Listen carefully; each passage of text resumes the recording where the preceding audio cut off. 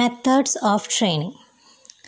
Many methods of training are available. Then the management should select an appropriate method which is suited to the organizational needs.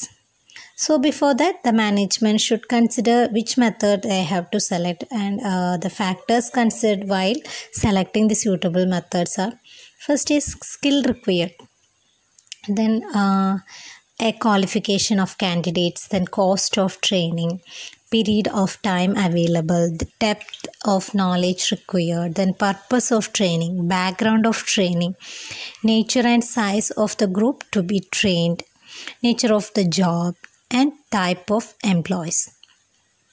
ഇപ്പോൾ ഓരോ training provide ചെയ്യുന്ന സമയത്ത് ഏത് സ്കില്ലാണ് എംപ്ലോയീസിന് acquire ചെയ്യേണ്ടത്, അല്ലെങ്കിൽ എന്തൊക്കെയാണ് നമുക്ക് പ്രൊവൈഡ് ചെയ്യാൻ പറ്റുന്നത്, എംപ്ലോയീസിൻ്റെ ക്വാളിഫിക്കേഷൻ, നമ്മൾ ട്രെയിനിങ് പ്രൊവൈഡ് ചെയ്യുന്ന സമയത്ത് അതിന് വരുന്ന കോസ്റ്റ്, ട്രെയിനിങ് നമ്മൾ പ്രൊവൈഡ് ചെയ്യുന്ന സമയത്ത് അതിൻ്റെ time period, depth of knowledge, അവർക്ക് എത്രത്തോളം അക്വയർ ചെയ്യാൻ പറ്റും, നമ്മൾ ട്രെയിനിങ് കൊടുക്കുന്നതിൻ്റെ പർപ്പസ് എന്താണ്, നെക്സ്റ്റ് അതിൻ്റെ ബാക്ക്ഗ്രൗണ്ട്, പിന്നെ നമ്മൾ ഏതൊക്കെ എംപ്ലോയീസിനാണ്, ഓർഗനൈസേഷൻ ഏതൊക്കെ എംപ്ലോയീസിനാണ് ട്രെയിനിങ് പ്രൊവൈഡ് ചെയ്യുന്നത്, അവരുടെ size, nature, then nature of the job, ആ ജോബിനെ ബേസ് ചെയ്തിട്ട് എത്ര എംപ്ലോയീസിനാണ് ട്രെയിനിങ് കൊടുക്കുന്നത്, അവരുടെ ടൈപ്സ്, ഇതെല്ലാം കൺസിഡർ ചെയ്തിട്ട് വേണം നമ്മൾ എംപ്ലോയീസിന് ട്രെയിനിങ് പ്രൊവൈഡ് ചെയ്യാൻ. Next we can go through the techniques or methods are employed for training. അപ്പോൾ നമ്മളിനി ഓർഗനൈസേഷനിൽ എംപ്ലോയീസിനെ പ്രൊവൈഡ് ചെയ്യുന്ന ട്രെയിനിങ്ങിന് ഇപ്പോൾ ഡിഫറെൻറ്റ് ടെക്നിക്സും മെത്തേഡ്സുകളെല്ലാം യൂസ് ചെയ്യുന്നുണ്ട്. അപ്പം first we can go the list of methods. First one is on the job training, then off the job training, vestibule training, apprentice training, classroom training, learner training, internship training, computer based training, e-learning, that is training online. First we can move to the on the job training. So it is the most effective method of training. Under this method, the new worker is placed on a regular job and training is given by his immediate supervisor at the working place itself. So the trainee learns by observing and actually doing the job. So this type of learning is called learning by doing. On the job training is suitable for teaching the skill that can be learned relatively in a short period. So this method of training proved to be a great success. ഇപ്പം നമ്മൾക്ക് on the job training എന്ന് പറഞ്ഞാൽ നമുക്ക് കുറച്ച് ടൈമുള്ളൂ. ആ ടൈമിൽ ഇപ്പോൾ new employee നമ്മുടെ ഓർഗനൈസേഷനിൽ നമ്മൾ പ്ലേസ് ചെയ്തു അല്ലെങ്കിൽ അപ്പോയിൻറ്റ് ചെയ്തു. സോ ആ പേഴ്സണ് സൂപ്പർവൈസറിൻ്റെ കൂടെ തന്നെ ഇരുന്ന് എന്തൊക്കെയാണ് ആൾ ചെയ്യേണ്ട വർക്കുകൾ എന്നുള്ളത് ഒബ്സർവ് ചെയ്ത് അതിനനുസരിച്ച് ലേൺ ചെയ്യുന്നതാണ്. അപ്പോൾ ഓൺ ദ ജോബ് ട്രെയിനിങ്ങിൽ നമ്മൾക്ക് coaching, under study and job position rotation ഇതൊക്കെ പറയാം. ഇപ്പോൾ കോച്ചിങ്ങിൽ എന്ന് പറഞ്ഞു കഴിഞ്ഞാൽ നമ്മൾക്ക് സൂപ്പർവൈസർ ഗൈഡ് ചെയ്യുന്നുണ്ട് അല്ലെങ്കിൽ കോച്ച് ചെയ്യുന്നുണ്ട് അല്ലേ, നമ്മൾക്ക് ആവശ്യമായിട്ടുള്ള ഇൻസ്ട്രക്ഷൻസ് പ്രൊവൈഡ് ചെയ്യും. അപ്പോൾ അതിലൂടെ സബോർഡിനേറ്റ് വർക്ക് ചെയ്യുന്നതിനനുസരിച്ചിട്ട് തന്നെ പഠിക്കും. നെക്സ്റ്റ് അണ്ടർ സ്റ്റഡി എന്ന് പറഞ്ഞു കഴിഞ്ഞാൽ ഇവിടെ സബോർഡിനേറ്റ് ഒബ്സർവേഷനിലൂടെയും എക്സ്പീരിയൻസിലൂടെയാണ് ലേൺ ചെയ്യുന്നത്. അപ്പോൾ ട്രെയിനീസിനെന്ന് പറഞ്ഞു കഴിഞ്ഞാൽ സൂപ്പർവൈസറിൻ്റെ ഒരു അസിസ്റ്റൻ്റായിട്ട് കൊടുക്കുന്നു. അതിനുശേഷമാണ് അസിസ്റ്റൻ്റ് അവർ പെർഫോം ചെയ്യുന്ന ജോബിൻ്റെ റെസ്പോൺസിബിലിറ്റി ഏറ്റെടുത്ത് പിന്നീട് അതിൽ സുപ്പീരിയർ ആവുന്നത്. പിന്നെ പൊസിഷൻ റൊട്ടേഷൻ എന്ന് പറഞ്ഞു കഴിഞ്ഞാൽ ട്രെയിനിനെ നമ്മൾ ട്രാൻസ്ഫർ ചെയ്യുക സിസ്റ്റമാറ്റിക്കലി ഒരു ജോബിൽ നിന്ന് വേറൊരു ജോബിലേക്ക്. സോ ആ പേഴ്സണ് ഡിഫറെൻറ്റ് ജോബിലെ എക്സ്പീരിയൻസ് കിട്ടും.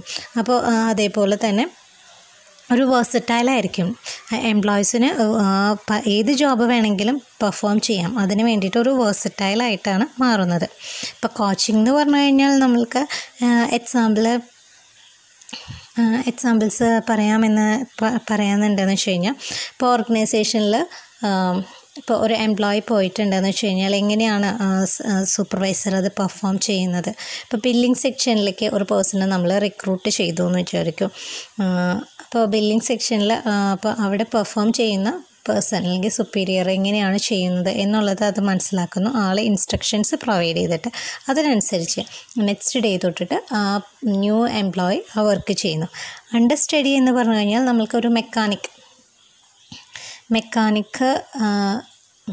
ജോബിലേക്ക് കയറുന്ന ആൾ ഒബ്സർവ് ചെയ്യുന്നു. പിന്നെ എക്സ്പീരിയൻസ് ആണ്, ട്രെയിനറുടെ അസിസ്റ്റൻ്റ് ആയിട്ട് ആൾ വർക്ക് ചെയ്ത് ഓരോരോ വർക്കുകളും ആളുടെ ഒബ്സർവേഷനിലൂടെയും എക്സ്പീരിയൻസിലൂടെയും പഠിക്കുന്നു. നെക്സ്റ്റ് നമ്മൾ പൊസിഷൻ റൊട്ടേഷൻ എന്ന് പറയുന്നു. അപ്പോൾ ആദ്യം ഒരു ട്രെയിനി ഒരു ഓർഗനൈസേഷനിൽ കയറി കഴിഞ്ഞ് കഴിഞ്ഞാൽ ആ പേഴ്സനെ നമുക്കൊരു സെയിൽസ് ട്രെയിനിങ് ആക്കാം. അപ്പോൾ സെയിൽസ് ട്രെയിനിക്ക് നമ്മൾ ഒരു ടെക്സ്റ്റൈൽ ഷോറൂമിലാണെന്ന് വെച്ച് കഴിഞ്ഞാൽ ആ ഡിഫറെൻറ്റ് സെക്ഷനിലേക്ക് ആ പേഴ്സണെ നമ്മൾ റൊട്ടേറ്റ് ചെയ്തിരുന്നു. ഇപ്പോൾ കിഡ്സ് സെക്ഷനിൽ നിന്ന് വെഡ്ഡിങ് സെക്ഷനിലേക്ക്, പിന്നെ നെക്സ്റ്റ് അതേപോലെ തന്നെ ജെൻസിൻ്റെ സെക്ഷൻ, ലേഡീസ് സെക്ഷൻ, അങ്ങനെ ഒരു വെർസറ്റൈലായി വന്നു. അപ്പോൾ ഓരോരോ പൊസിഷനിലും എന്തൊക്കെ വർക്കുകളാണ് വരുന്നത് എന്നുള്ളത് അനലൈസ് ചെയ്തിട്ട് ആ പേഴ്സൺ പഠിക്കുന്നു. ഓക്കെ, ഇതാണ് ഓൺ ദ ജോബ് ട്രെയിനിങ് എന്ന് പറയുന്നത്. അപ്പോൾ on the job ട്രെയിനിങ്ങിൽ trainee applies rules, regulation, procedure while doing work. അപ്പോൾ ഷോർട്ട് പീരീഡാണ് ഉള്ളത്. അപ്പോൾ ഷോർട്ട് പീരീഡിൽ ആൾക്ക് സ്പീഡപ്പായി ലേൺ ചെയ്യാൻ പറ്റും. Then it can be used for unskilled and semi skilled jobs. പിന്നെ ട്രെയിനിക്ക് ആക്ച്വൽ മെഷീനിൽ അല്ലെങ്കിൽ റിയൽ വർക്ക് എൻവിറോൺമെൻറ്റിൽ തന്നെ വർക്ക് ചെയ്യാൻ പറ്റുന്നതാണ് ഓൺ ജോബ് ട്രെയിനിങ് എന്ന് പറയുന്നത്. നെക്സ്റ്റ് വൺ വരുന്നതാണ് of the job training. So off the job training means this type of training is conducted by the organization within the premises by the external agencies. So ജോബിന് perform ചെയ്യുന്നതിന് മുമ്പ് provide ചെയ്യുന്ന ട്രെയിനിങ്ങിനാണ് നമ്മൾ of the job training എന്ന് പറയുന്നത്. അപ്പോൾ ഓർഗനൈസേഷനിൽ പോയി വർക്ക് ചെയ്യുന്നതിന് മുമ്പ് തന്നെ കമ്പനി ഒരു ക്ലാസ് റൂം അറേഞ്ച് ചെയ്ത് കൊടുക്കുന്നു, അല്ലെങ്കിൽ ഒരു ട്രെയിനിങ് പ്രോഗ്രാം കൊടുത്തത് ചിലപ്പോൾ ഗവൺമെൻറ് ആയിരിക്കാം, അല്ലെങ്കിൽ പബ്ലിക് അണ്ടർടേക്കിങ്സ് ആയിരിക്കാം. അപ്പോൾ എംപ്ലോയിക്ക് വർക്ക് പ്ലേസിൽ നിന്ന് entire time he is spending in the training.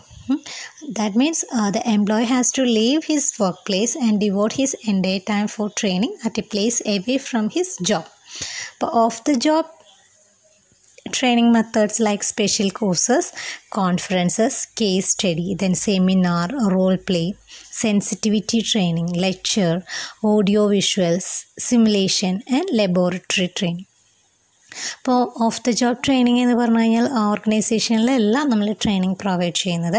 On the ജോബിൽ നമ്മൾ പറഞ്ഞിട്ടുണ്ടായിരുന്നു വർക്ക് ചെയ്യുന്നതിനനുസരിച്ചിട്ട് ഓർഗനൈസേഷനിൽ വർക്ക് ചെയ്യുന്നതിൻ്റെ ഒപ്പം തന്നെ ട്രെയിനിങ് പ്രൊവൈഡ് ചെയ്യണം. ഇവിടെ ജോബിന് മുമ്പ് അതല്ലെങ്കിൽ ഓർഗനൈസേഷനിൽ നിന്ന് മാറിയിട്ടായിരിക്കും ഓരോ എംപ്ലോയീസിനും ട്രെയിനിങ് പ്രൊവൈഡ് ചെയ്യുന്നത്. So special courses means organisation conducting special courses with the help of experts. അപ്പോൾ എക്സ്പേർട്സ് ലെക്ചേഴ്സ് പ്രൊവൈഡ് ചെയ്യേണ്ടതായിരിക്കും. അതിലൂടെ സ്പെഷ്യൽ സ്കിൽസും നോളേജും അക്വയർ ചെയ്യാൻ പറ്റും. അതല്ലെങ്കിൽ conferences means employees in the same organisation or different organisations comes together and to discuss the various aspects of A particular topic. അപ്പോൾ experts lectures എല്ലാം provide ചെയ്യുമ്പോൾ അതിനുശേഷം അവർക്ക് ഡിസ്കസ് ചെയ്യാം. Next one is case study.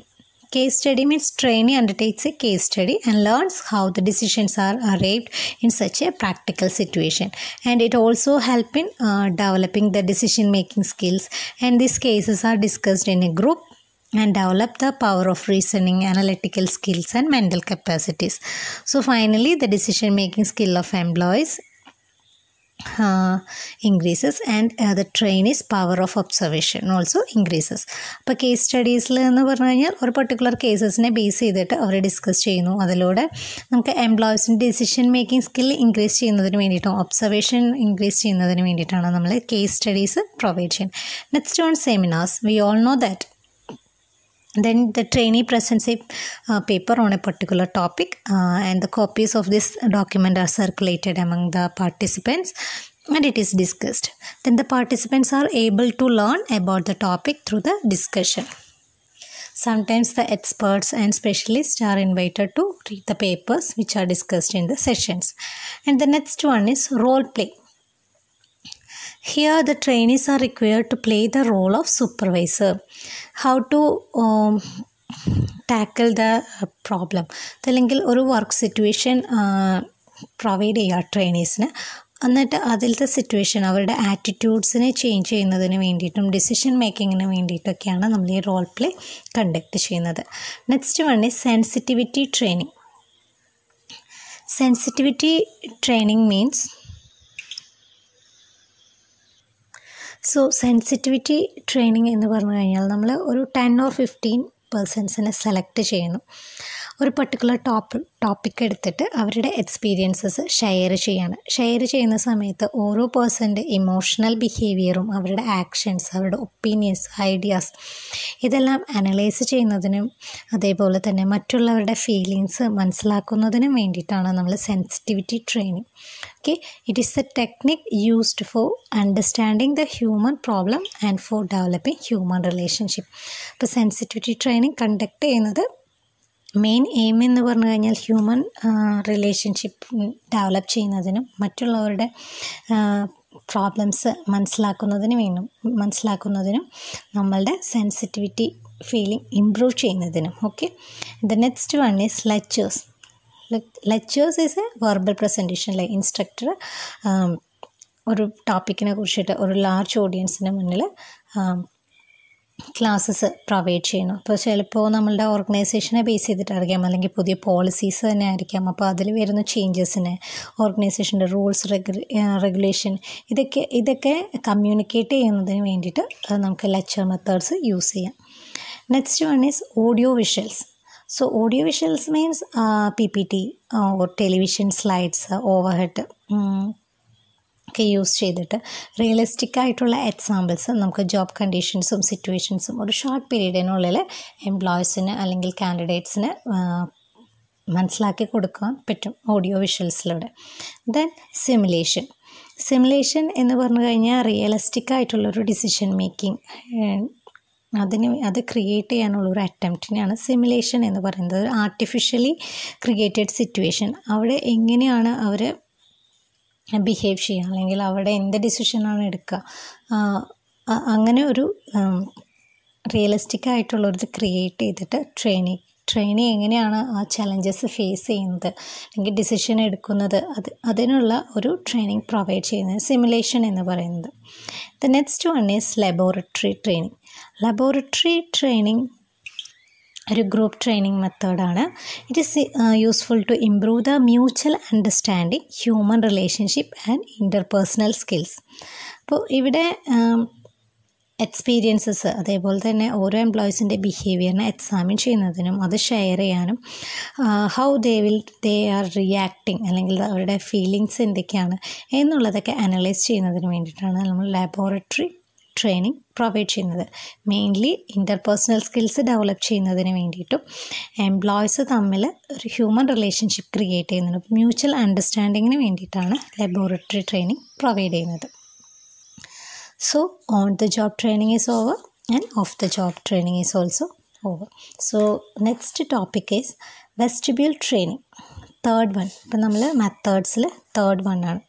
Vestibule training എന്ന് പറഞ്ഞു കഴിഞ്ഞ് കഴിഞ്ഞാൽ ഒരു ഷോർട്ട് സ്പാൻ ഓഫ് ടൈമിൽ ലാർജ് നമ്പർ ഓഫ് പേഴ്സൺസിന് നമ്മൾ ട്രെയിനിങ് പ്രൊവൈഡ് ചെയ്യുന്നതിനെയാണ് വെസ്റ്റിബ്യൂൾ ട്രെയിനിങ് എന്ന് പറയുന്നത്. ഓക്കെ, ഒരു സ്പെഷ്യൽ റൂം അതല്ലെങ്കിൽ സ്പെഷ്യൽ ഏരിയ വർക്ക് പ്ലേസിന് സിമിലറായിട്ട് അവിടെ നമ്മളെ ട്രെയിനീസിന് വർക്ക് ചെയ്യുന്നതിനും അതേപോലെ ലേൺ ചെയ്യുന്നതിനും വേണ്ടിയിട്ടുള്ള ഒരു ഏരിയ പ്രൊവൈഡ് ചെയ്യണം. അപ്പോൾ അവിടെ നിന്ന് നമുക്ക് എംപ്ലോയീസിന് ട്രെയിനിങ് പ്രൊവൈഡ് ചെയ്യാം. That is vestibule training. Within A short span of time we are giving a large training to the large number of persons. Then the next one is apprentice training. Apprentice training, the candidates are selected and appointed as trainees or apprentices.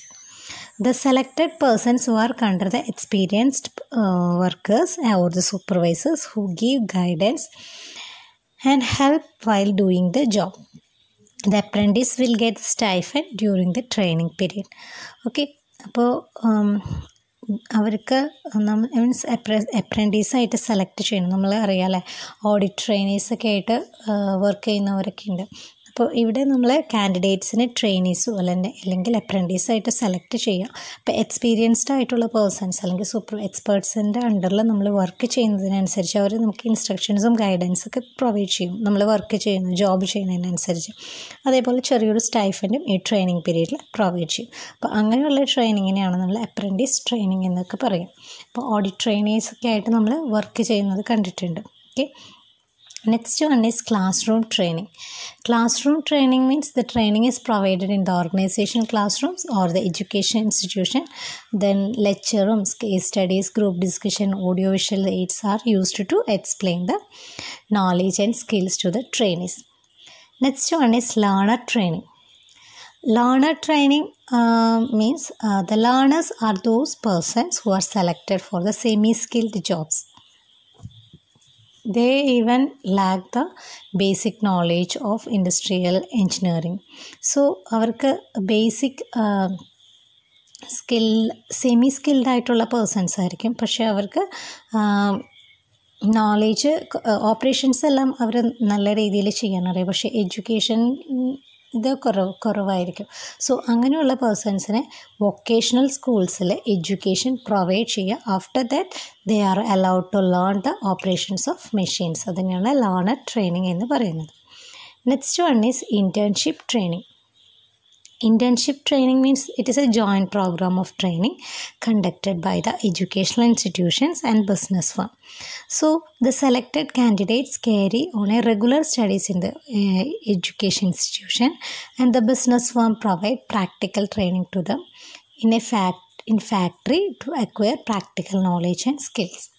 ഇപ്പോൾ നമ്മൾക്ക് education ഇൻസ്റ്റിറ്റ്യൂഷനിലൂടെ ആയിരിക്കും, education ഇൻസ്റ്റിറ്റ്യൂഷനും business ഫേമും തമ്മിലുള്ളൊരു joint പ്രോഗ്രാമിൽ കാൻഡിഡേറ്റ്സിന് education ഇൻസ്റ്റിറ്റ്യൂഷനിലൂടെ theory നോളേജസും അതേപോലെ business firm practical